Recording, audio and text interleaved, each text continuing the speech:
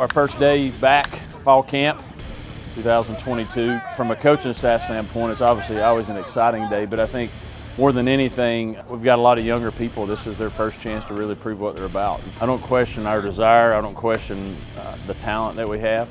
We've got some good players in some good positions. They've just not proved it yet. But this group has not had to perform when there's pressure on. I'm not concerned about who we have in the building. You know, we've recruited them and we feel good about them. It's their turn to really step up, and now they got to do it. But we got to work them and let them grow. Super excited, obviously.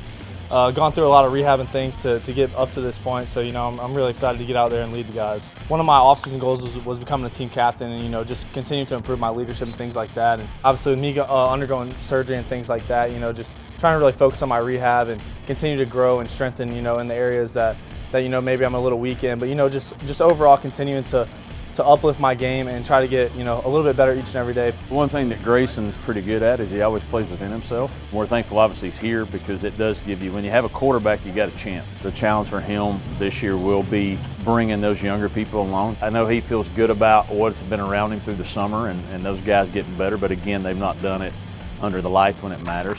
Our biggest theme this year is forward. We're not about what happened. Nothing last year is going to help us this year. So our team we've really worked hard on that of looking through the windshield and not the rear view. When I first came here, my goal was to kind of turn this place around and turn it into a championship program, and that's kind of what we've done. Obviously we came a long way, but the job's not finished yet, so we got a lot of work to do.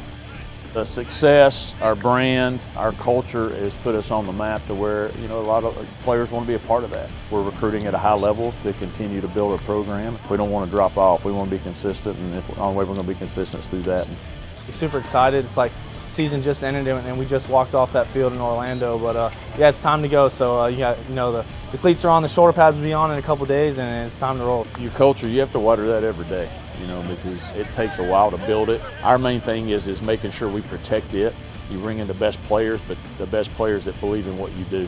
I'm not going to sit here and guarantee we're going to win 11 every year, but I do know if we get the right people in place and our leaders take ownership of the team, that we're going to have a chance to do special things every year.